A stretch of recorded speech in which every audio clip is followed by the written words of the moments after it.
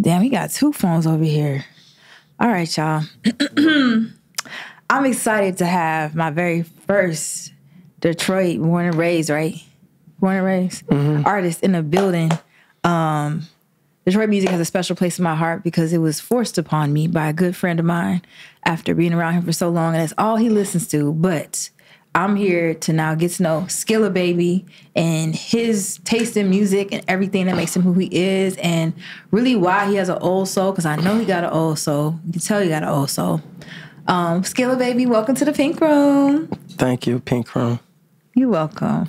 I'm just going to go ahead and get into it with you, all right? Because he said he didn't want to know about the show. He just said surprise me. So surprise. What's the first song that you remember hearing as a baby, toddler, 2, 3, 4 years old, the earliest you can recall? The earliest I can recall? Mm-hmm. I'm so lonely, I have nobody, I'm on my own. Sorry, that was in my ear. That was right in my ear. You looking mad. It's okay. I heard you try to hit that note, though. I heard it. That's Akon. And who was on that? And Akon and who? Oh, no, but I used to cry. No, it wasn't T-Pain. I'm tripping. I ain't gonna lie, I used to cry to that song. You used to cry to that song? I don't know why. I used to think about my granny. Was she gone when that song came out? Swear to God, too. Damn. Like, that's what's bug. So that's the first song. My sisters be making fun of me because of that, too. Because you cry whenever you hear that song? Yeah. I don't cry now. Okay. When the last time you cried? You said, mm-mm. You just said, mm-mm. Like, you don't know? Mm-mm. Mm-mm. Okay. Anyways, Akon, Lonely, I Get Lonely, whatever it's called. I remember that song, too. It was played, like, on the radio. Mm-hmm. They played that thing out. It got on my nerves. Kept making me cry. Wait, so you kept crying every time you heard it? Every time. I'm like 4 or 5 though. Like, yeah, that's something. I'm trying to think how old you was. Okay, so that makes sense. That makes sense. You was a baby. You in kindergarten. Yeah. Yeah. All right. So if that's the first song you remember hearing, tell me about the first time that you actually tried to make a song for yourself. Like you wrote something down, put pen to paper. Like, did I go to the studio or I just tried? No, just try it. No, I was writing a little stupid at young, like probably elementary school. I don't remember it, but I used to write it down. What was you writing it for? To go back to school and recite it, or for yourself? I was too embarrassed at that time to show people my music. I was embarrassed for a long time to tell people I was trying to rap. Like, not even trying to rap, just rapping. Like, really? I used to just do that, just like keep that to myself. So was anybody around you from like any of day ones knew this, or you was just a closet rapper? I was a closet rapper. No, I ain't about to say closet rapper. Like, man, not that word, but you know what I mean? Like, I for sure was hiding it from people. I think the first person I showed a rap to was my mama. Like, okay. I don't know how I built that courage. Wait, what was in the rap? What was in the rap? What was in it? Was it something you didn't want your mama to see or no? No, it's just I didn't, like, you be embarrassed showing people like that type of stuff. Really? Well, you clearly have overcome that. Yeah. When do you think you overcame that embarrassment to get into showing it off and getting a studio for yourself? Probably somewhere like in high school or something. I had this journal I was writing all my raps in, and then I was taking it to school, and I used to hoop. And then one of my teammates stole my journal, got to read my raps in front of the whole team. I was really embarrassed by that. That's whack. Yeah, he was on some bullshit. Wait, what? I want to know the story behind that, though. Why did he do that? He didn't just up and steal your journal. 'Cause I was the youngest on the team, and they just could do anything for real. Okay. They was hazing you. Hazing me for real. Yeah. So he read all your raps in the locker room or like to the coach, like outside? Locker room. Damn. To the team type of. But then they like, you sweet, but I'm like, I ain't even focused on that. So you was more focused on basketball? Yeah, I used to love basketball. I mean, you still love it, dude. To now, do you? Not as much. Not as much? I used to love it. Like, I could play from 12 to 12. Like, not that shit, like, hell no, I don't even feel like moving. I think I'm old now. I'm sorry, why that's so funny to me. I don't feel like moving either half the damn time. But we here. I'm getting fat, all type of. You're not getting fat. You skinny. Okay, look, I don't know. Anyways, all right, let's go back to some of your first.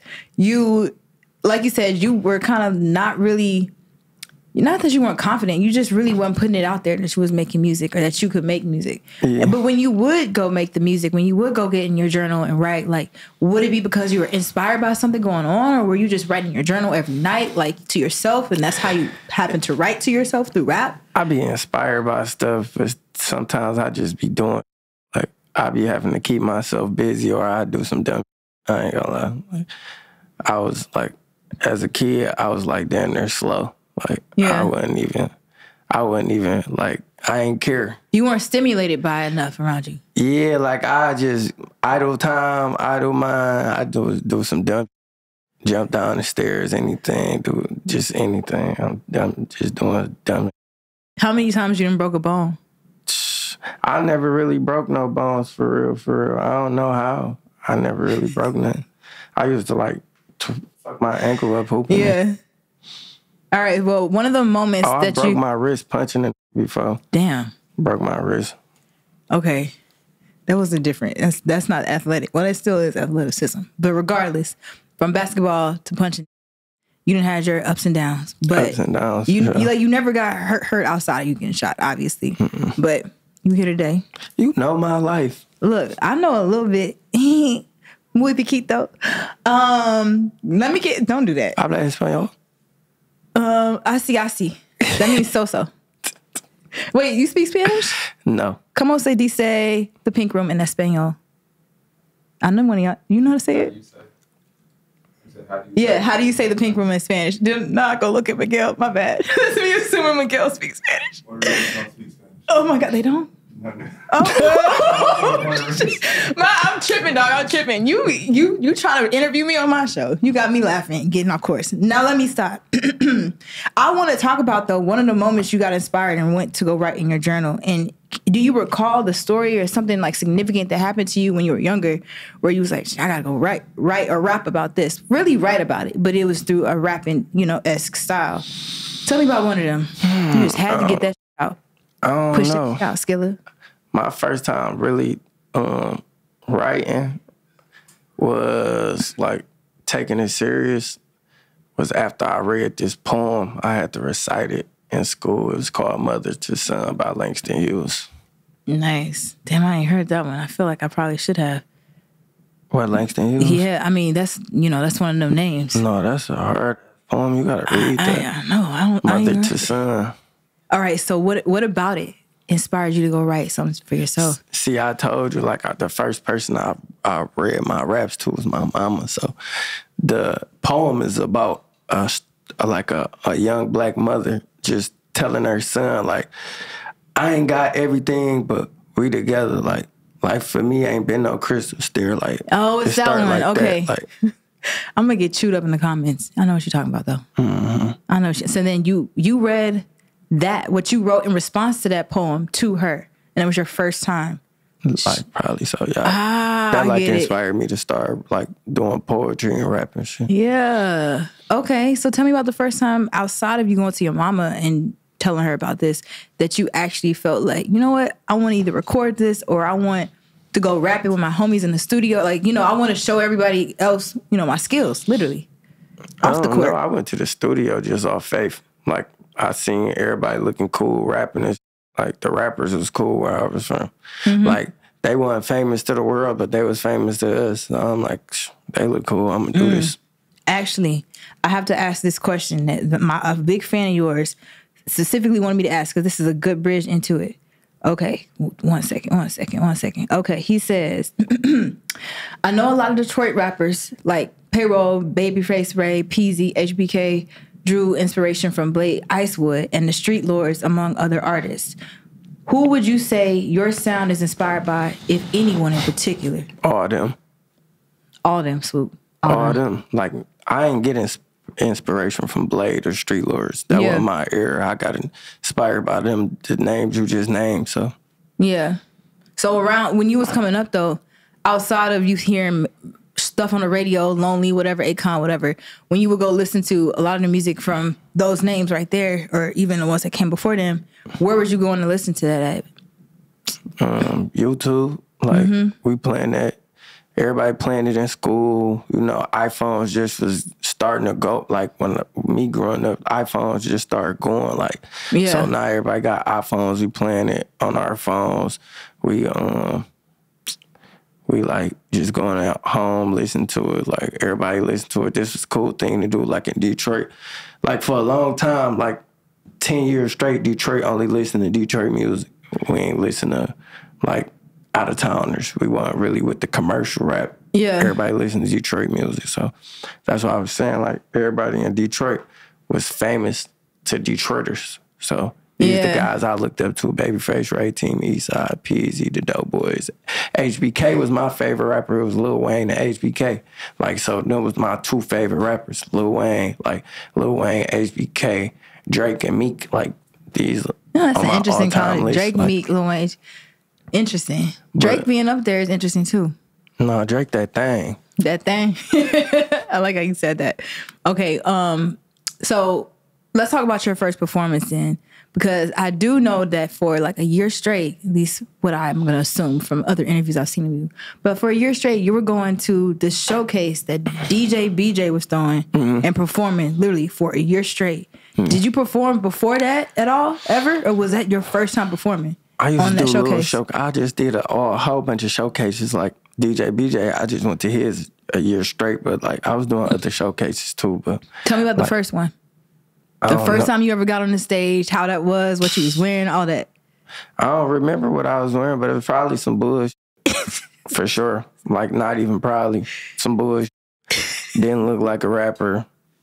Didn't have no stage presence.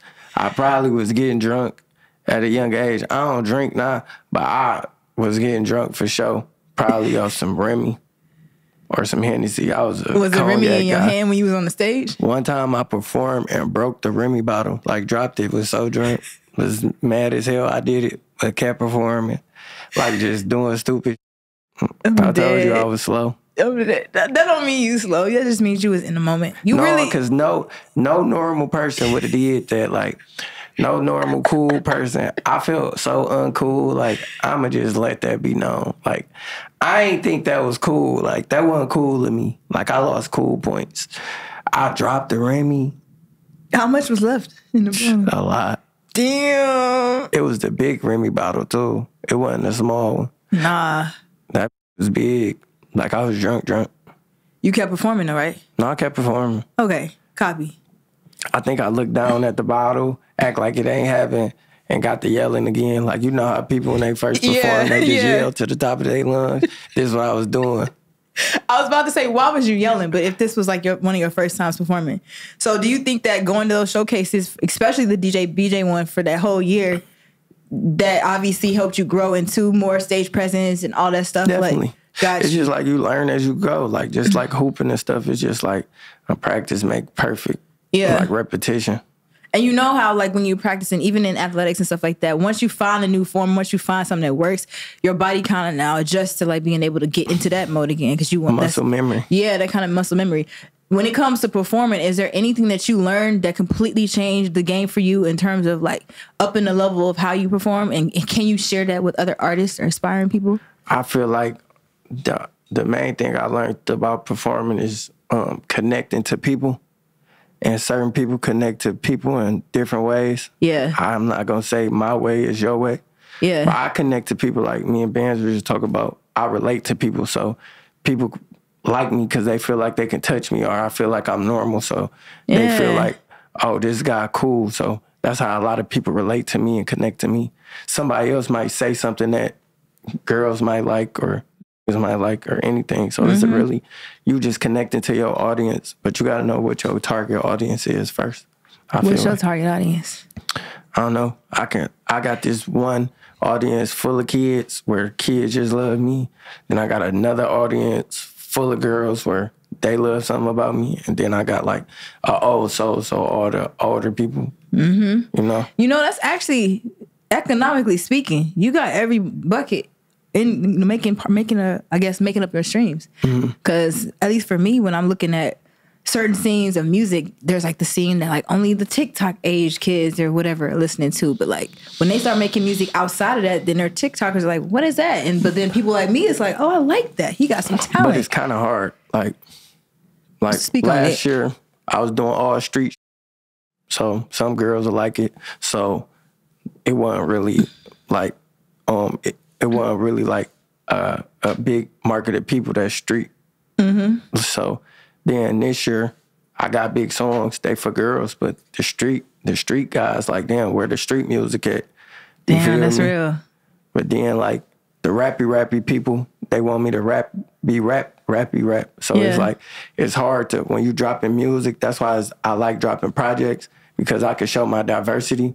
But when you dropping singles and stuff like that, and you dedicate it to a demographic of people, another demographic of people would be like, oh man, he it's not like, why he putting out that type of stuff? So it's like, I feel you. It's hard. But you yourself, you just want to get out there and make music for you, for yourself before the fans, right? Not necessarily. Really? I really want to. I make music for myself, but I don't put it out. Like, I listen to all the stuff I like and don't put it out. I put music out there to sell it, to sell. Like, I wanted my music to sell. So I'm pointing this, like my new song, Bay. Like, I specifically did that. For us. For the females. Yeah. Like, dedicated a whole session to doing that. Yeah. You really business-minded with it, though. For definitely. Real. In another interview that I watched of yours, you were talking about how the bullet changed you to a businessman. For sure. And seeing everything, and even what we were just talking about before this, like, as the numbers, do you think that takes away from your fun that you have with music? No, because really? I keep people around me that we have fun. Like, we have fun in our own way, our circle. Like, I make sure I live a normal life as much as I can. Like, I don't be trying to be no stuck up rapper. Like, oh my God, I just gotta go to the studio. I don't want to be a robot. Like, a robot, I ain't been no robot. I'm cool. Yeah. All right, let's go back and talk about that a little later. But right now, I want to talk about what you would listen to around the house, or like the influences of music before you started to develop your own taste and sound. Because from what I understand, your dad was a little bit older, so he had a certain soul and a certain type of taste around him. Yeah. And then I'm sure you had other influences around. But tell me about some of your favorite memories listening to music with your dad, or music that your dad would play. See, I enjoy it now, but I didn't used to enjoy it because my daddy used to do, like, turn the TV up all the way and turn the radio up at the same time, and I never could get it. Like, why the f*** you doing this? They was on both on the same thing, or? No, they both just, he watching the movie and listening to music at the same time. Like, what type of weird is you? So I'm watching Scream or something, and I'm hearing Anita Baker the best, or the Jackson 5, some Motown. But I enjoy it, and I just think about, because my daddy gone, like, I wish I could do that. But, like, it just, he showed me, like, a diverse amount of music. Like, you feel me? Like, but my biggest, like, the biggest thing I've been miss about listening to music like that, and why I still do it, like older songs, because music used to be made based off love. Now it's like made off a bunch of hate. Like, I wish they would bring that back. Like,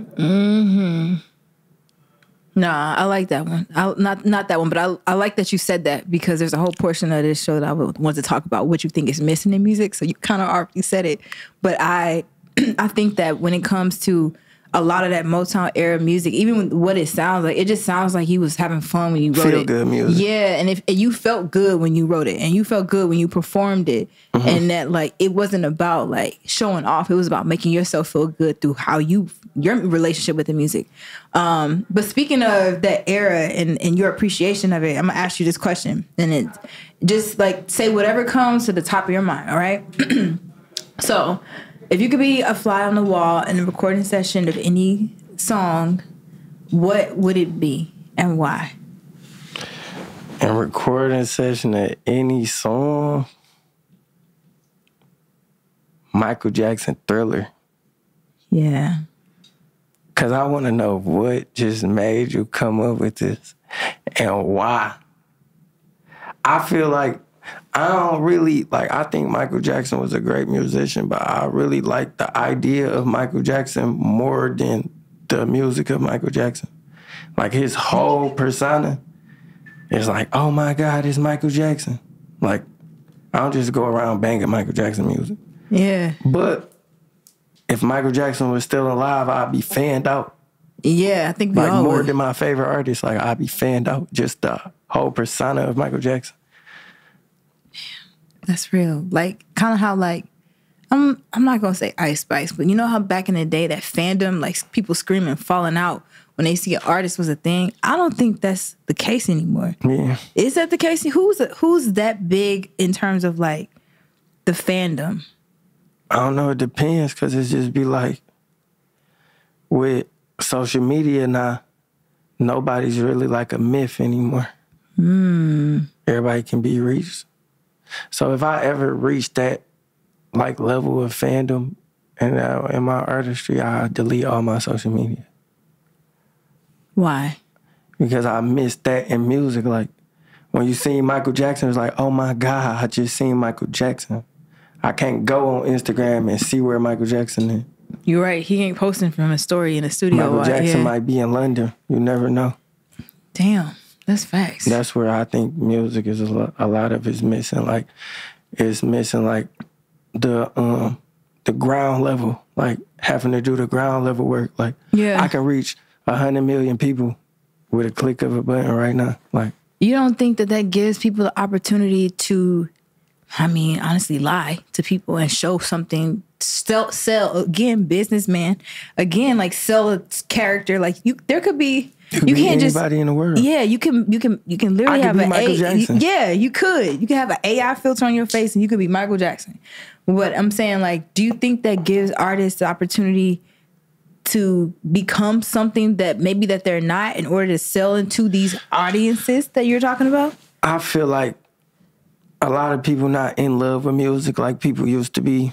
And a lot of people really wouldn't have even been allowed in the studio in a certain era.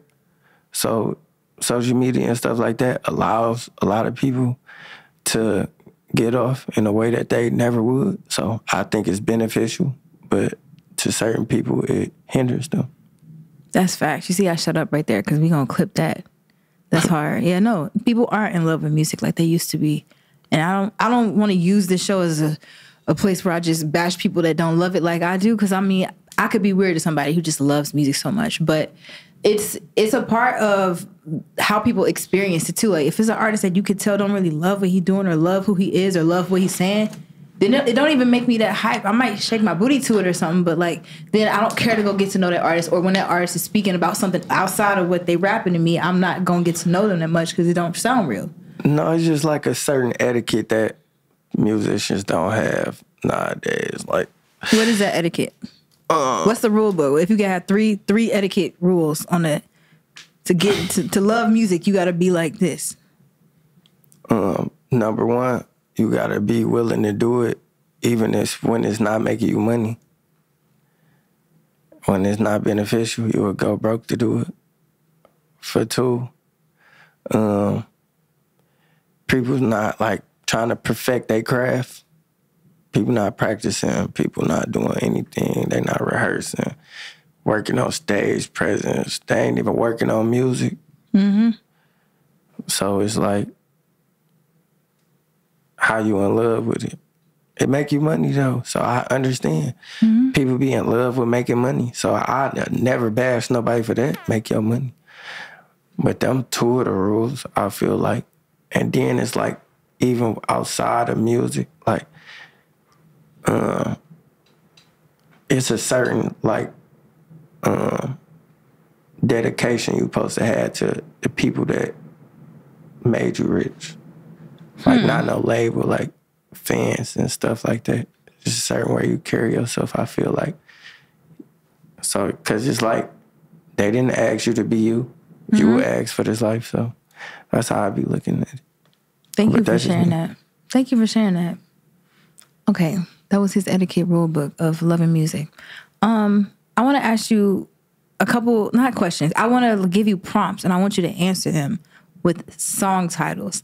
Now, from what I understand as well, you are a fan of all different types of music, even Adele and a lot of like R&B, right? I'm gonna say 4 to 5 R&B goats, in my opinion, female R&B goats, and I want you to respond with the song that you think of when I say their name, and likely it's a song you like to them, clearly, right?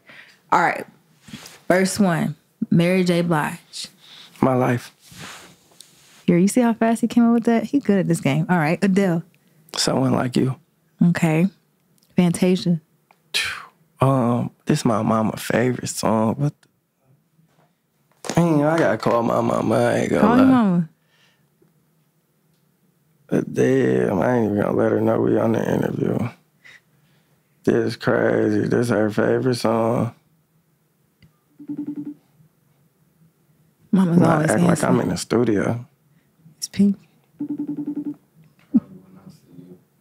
When I see you, for sure. True. When I see. Hey, Ma, I'm in the studio. I'm trying to think of this hook so I can put it. What's that Fantasia song? Can you teach me how to sing that real quick? Are you freaking serious? Yeah, I'm trying to put it on this song. Which one? Your favorite Fantasia song? When I see you, when I see you. Did you hang up on her? Yeah. You gotta say, all right, mama, bye. You hung up while she was singing? All right, When I See You by Fantasia. We got 2 more. Damn, Whitney Houston. Whitney Houston. Oh, my God. What's my favorite? Whitney Houston got shit. Some I ain't gonna lie. I gotta look at my Apple Music for Whitney Apple Houston. Music. While you look for that one, I'm gonna give you one last one. This is a female band, In Vogue. In Vogue. Oh, my God. In Vogue. My favorite song by In Vogue is probably Hold On. Oh, hold on. Too young. Yeah. Whitney Houston. You gotta name one Whitney, only one, and that's why TB Fat would call her Lil Whit. I wanna dance with somebody. Yeah. Yeah, that's not. Yeah. Not you punch your hand. No, that was not. Yeah, no, that one give me hype. All right, I like that. Thanks for calling your mom and getting that clarified. But you hung up on her. Let me call her back. She called her back, like, damn, mama. My mom she would fly down, or not fly down here, take the train up here and be. If I did that. My bad, my phone died, Mom. What is it, bro? I'm really on this interview, and she really like mad that I hung up on you. So she the host mad because I hung up on you in the middle of the interview. Oh, that's what you always do. Yeah, I love you. Love you too. Bye. Oh, okay. So y'all always do this. Yeah. Oh, okay. Got you. All right. Shout out to the mamas out there. Okay, let's get to the next section so we can wrap it up soon. All right. I guess at this point now I kind of want to understand a little bit more about what you got coming next and how you are transitioning into different forms of your sound, right? If that is the case. So tell us more about how, like, you know, you came out doing more street rap. Now you rapping for the ladies, but like, are there other frontiers you're exploring with? My next chapter, I'm gonna be rappy, like my favorite rappers, like Lil Wayne, like Drake, like that type of stuff. So my next, like, bulk of music I put out probably be real rappy. You already got that recorded? Hip hop. Yeah, I got a lot of stuff like that. In the arsenal? Hip-hop. Yeah, like real open beats, like the Alchemist type beats, like real open, real rappy. Like I probably put that type of stuff out. I like that. So wait, have we heard anything like that from you yet? Is it out? I got some like old conscious type stuff. It's out. Where is it at? It's called Trayvon. Trayvon, is that on SoundCloud? Probably so. Okay, maybe so. All right. Well, like mystical. Were you ever dropping music on SoundCloud at one point before you got signed and went to DSPs and stuff? I dropped my first song on SoundCloud, I think. Okay, yeah. So then it probably is still on there then. I'll go have to look that up. All right, so that's what you got coming up next. And then we also kind of already touched on what you think music is missing. Now, and we also talked about like what the etiquette is of loving music or what it really means to love music and even be considered someone that's doing this for a timeless art, right? Do you think that, or what do you think people, or excuse me, let me put it to you this way. What would you tell a 13-year-old boy right now who's getting into this because it looks popular, it looks cool, it looks fun. Now you TikTok, you can order a chain off TikTok damn near. Like, what would you tell him to get him in the mindset of getting into this game for the longevity and for the business of it? I mean, I just ask him to figure out what he in it for. You might just want to make money. Some people just want to sell out shows. Some people don't want to be a stadium artist. Some people want to be a club artist. So it's all about what you want out of music, for real, for real. I'm not going to tell somebody to make this a timeless art because that might not be your goal. It might not make you happy. I'm in it to be timeless. Like, I tell a lot of people, like I was supposed to have a certain artist on the song. One of the biggest artists in the world, I said no, because I don't think that song fit them. And 50 years from now, when I'm listening to this song, I don't want to hear them on it. So that's facts. That's just me. Somebody else might be in it for attention or the clout you get off for right now, or like immediate gratification. I'm not, for real. I'd rather my career go slow than fast. You talked about before how like you was really just rapping and so all of a sudden it worked kind of for you. Did you know that you wanted to be timeless when you realized that it worked? Or tell me how your relationship with your career grew versus like you just writing in the journal. I always wanted to be timeless, but it was a point in time where I was going with what the crowd wanted, like, or what the in crowd was doing, and it didn't work for me at all. I had to take a second back, like, damn, I don't work on these type of beats, or I don't talk like this, or this is not organically me. So I gotta get back to being me. And when I got back to being me and doing what I wanted, it worked. Yeah, facts. Okay. Well, I know you said also that you're pretty positive. You don't give off any negative vibes either. You could not want to be here right now, I would not know. And I think that's really big and important for a lot of people to start adapting to, as we have so many stimuli, I guess, around us all the time. But like, what do you do to keep yourself in that headspace? Because it happens all day, every day. It'd be like this, like, I didn't want to come here, but I want to be here. Like, it just came with me and you. Like, I don't like interviews, so it'd be like, I don't really be wanting to do it. But when I meet nice people, you give off positive vibes and good energy. I be wanting to be there. So that's like, because you was probably some interviews, you see me, I was probably looking dry because I didn't want to be there. But yeah, like, I was just keep nervous. Myself, like, I just try to do normal stuff, do what make me happy, for real. That's what's up. So doing normal stuff, doing what makes you happy, keeps you in that headspace. Yeah. And you think, obviously, being in your career, like, you were constantly being pulled in and out of that, or people are trying to pull you in and out of that? Being where we from, like, the neighborhoods we come from, people try to pull you in and out of that, positive, negative. You hear something positive, have a great day. The next day it might be negative. You might hear 10 things, and then the negative would always outweigh the positive. So it'd be like, I went 10 steps forward and 20 steps back, like, far as negative, positive. It's always push, pull. So I just be preparing for the worst all the time, for real. Damn, that's facts, though. Well, all right. You just inspired me to ask a new question. And I'm going to name this one Timeless. So if you could name, like, just say one track now. If another track comes out, you can say that one too. But what's the most recent song you've heard that you would consider a timeless track? A timeless track? The most recent one, though. Most recent. Like new age timeless music. Who's making it and what song is it? See, today timeless and old timeless is different. Like, it'll never be the same. It'll never be the same because, like, I seen music change and, like, the ear change, not even musicians. Like, musicians gonna always change, but the ear change. Like, the stuff that we listen to right now, people get away with, my mama in them era when they were more conscious and like, so it was like they would have never listened to it. So it's like, I can't tell you what's timeless right now, like, because it's like, I be feeling like everything right now is built off like just the now. Like, people ain't thinking, like, I feel like people was doing music because they was hungry back then. Like, now people doing music because it's a cool thing to do.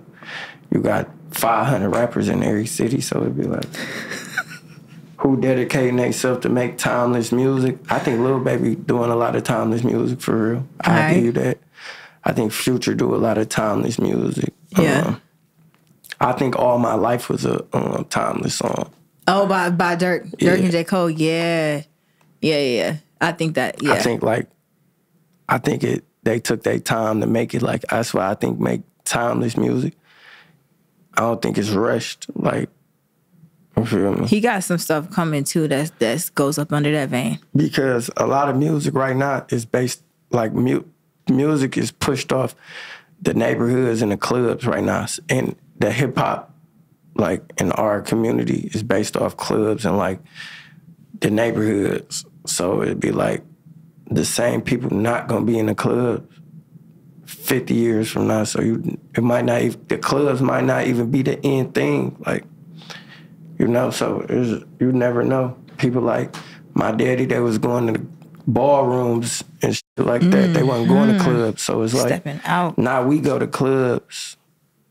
Other people used to meet up on the, like, street niggas meeting up in their neighborhoods, banking music. So it's like, I can't tell you what's going to be timeless. Because the TikTok kids love stuff that I don't even understand.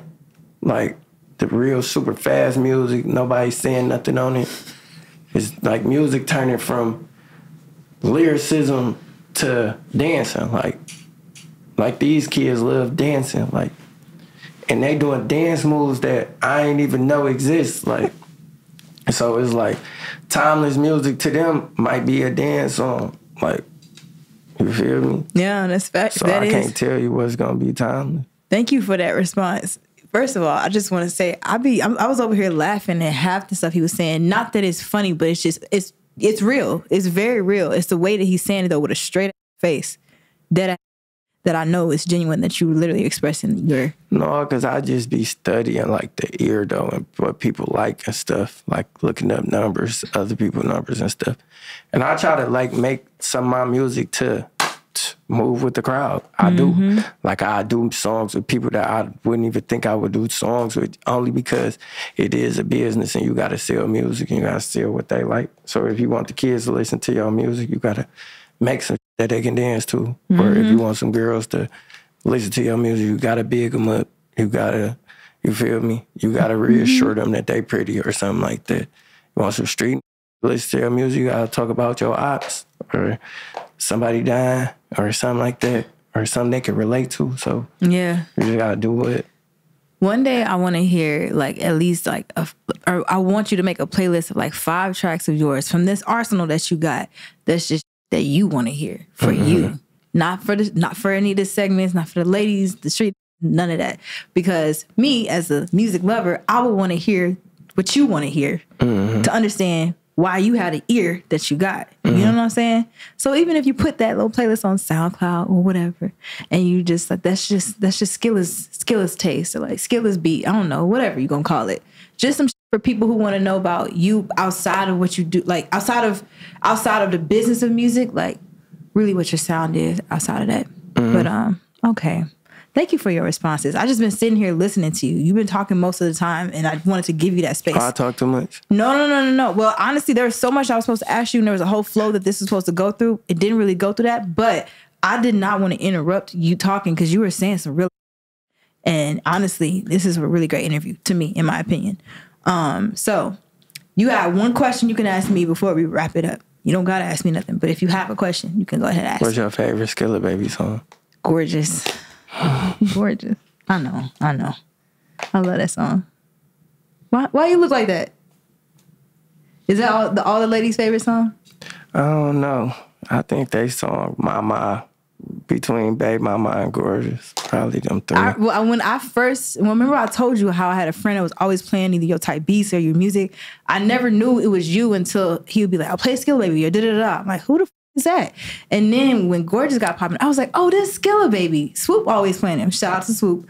He always playing his music or type beats. So then I was like, oh, I like him now. Like, cause now I was hearing your music. I just didn't know it was you. But Gorgeous was the one that I could like, you know, feel gorgeous too, feel cute too. So that's why it was my favorite. But that's it, y'all. Let me wrap it up. I know you got to go and get out of here soon. Thank you for coming to the Pink Room. Thank you for sharing your taste in music, your perspective, everything. What you said, it sits really close to me just because I'm sitting here working in the role that I do have, and I'm wondering why people hear things the way they do, or why certain things stimulate the crowds or the fans more than others versus the music that you would want to consider timeless. I don't know, like you said, if timeless will ever look the same. It won't. We said it won't. But I think that as long as there are artists like you that at least know what the environment looks like and what's really out there, like you can make music for you, but also be aware of what the streets look like, or what the clubs look like, and what things look like at the time. So you can continue to grow as a business. I think the timeless stamp is like crazy because if you really think about it like, we ain't gonna be here in 50 years, right? So it'd be like, since we ain't gonna be here in 50, 60 years, if you think about it, none of these kids know who, like, these artists are that we was talking about, like the old school artists. They don't listen to that. They don't listen to Michael Jackson, or they don't listen to Anita Baker or Whitney Houston. So this wouldn't be played. You're right. So how, you can't really call it I don't know what I would call it timeless, because timeless means they never gonna stop playing it.